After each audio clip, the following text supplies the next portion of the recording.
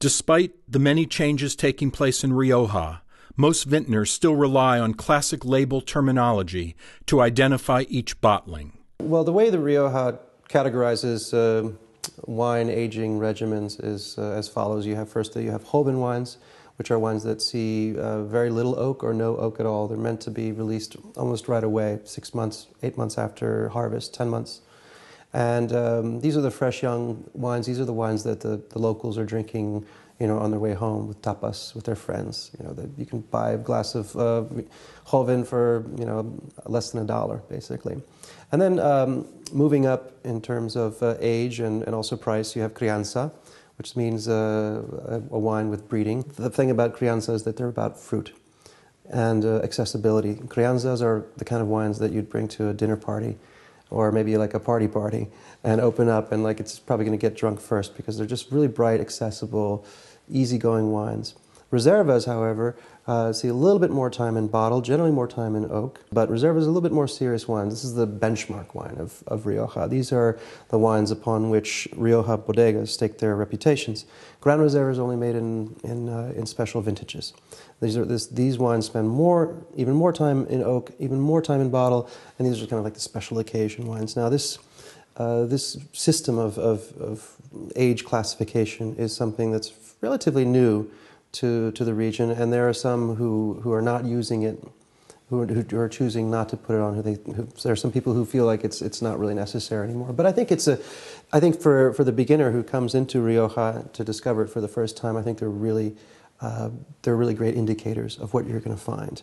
Crianza, you're going to find fruit, a little bit of oak, a lot of character, accessibility. Reserva, you're going to find a little bit more serious wine. You're going to find a great food wine, something that you would serve at a sit-down dinner party as opposed to maybe a cocktail party.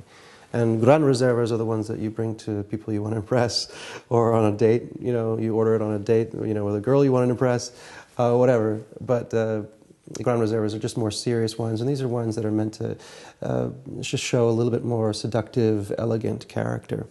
And the great thing about the age classification system, I think, is the fact that you pretty much know that when it's on the market, that bodega is saying, drink me, we're ready to drink.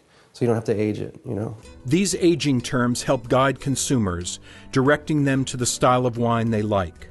The Gran Reservas are costly, of course, a reflection of the time invested in them.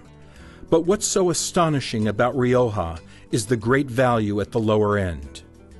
A bottle of Campo Viejo Crianza that costs as little as $8 will have identifiable Rioja character and deliver remarkable quality for the price.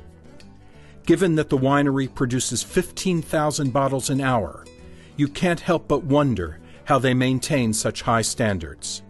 Todo comienza en el viñedo. Nosotros estamos controlando un montón de hectáreas de viñedo.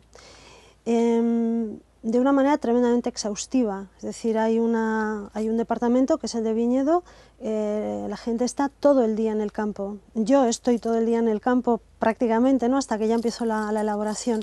Llevamos un control tremendamente exhaustivo, todos los días sabemos exactamente qué uva es la que vamos a recibir, de dónde proviene y cuál es en principio el destino por marca.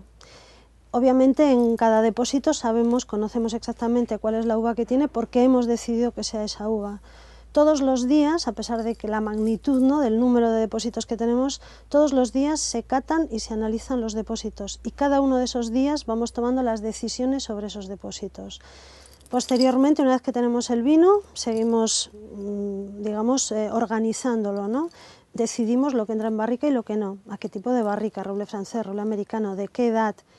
Tenemos 70.000 barricas, pero cada 2 meses hacemos un chequeo total de todas, tanto de cata como de analítica, y vamos siguiendo su evolución.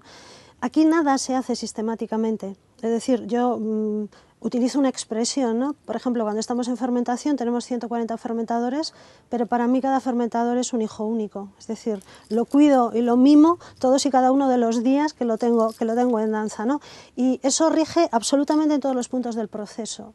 Entonces, en fin, me encanta esos comentarios sobre la calidad de Campo Viejo, porque desde luego esa calidad no es gratuita, es decir, es la suma de un montón de pequeñas decisiones que están basadas en un montón de pequeños detalles.